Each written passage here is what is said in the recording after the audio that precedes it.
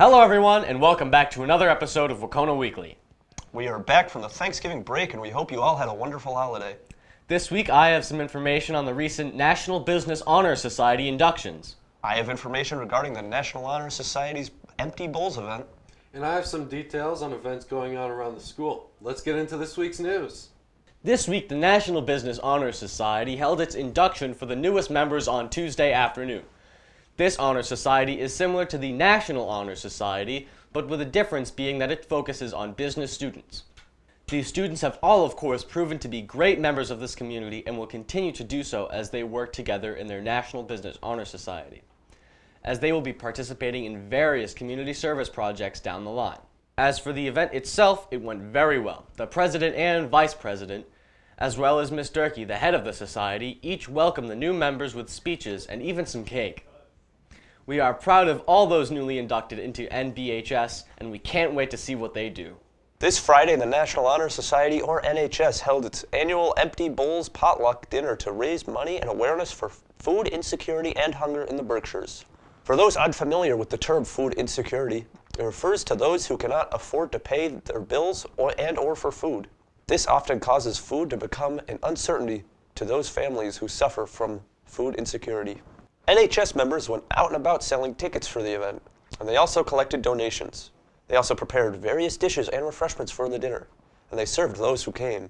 This is one of many things the NHS does to aid the community, and we would like to thank the organization for their continued dedication to the local area. At Wahconah, there have been numerous things going on, one of which is the junior class's Toys for Tots fundraiser. Like last year, they have set up 4 boxes, one for each grade, for toys to be placed in. These toys will go to the Toys for Tots charity, and we recommend the class for taking on this important task once again.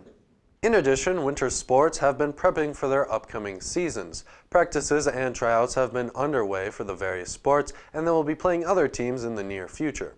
We anticipate many interesting developments from the teams over the coming weeks, and we will convey them to you when they happen. So stay tuned for sports updates, and also be on the lookout for Wahconah Bowling. Also taking place this week, the senior class has made some strides toward their final days at Wahconah. Between finding out where their class trip is headed, that being New York City, and preparing for their specific graduation gowns, the class has glazed their window showing the ends of their high school careers. We will give more details about such things when they come to us. Finally, the Latin Club will be going on their annual Rhode Island Latin trip this Monday the 9th, and they will return by Wednesday the 11th. The trip is famous for its memorable nature and the many fascinating and entertaining things it brings to those who go on it to see.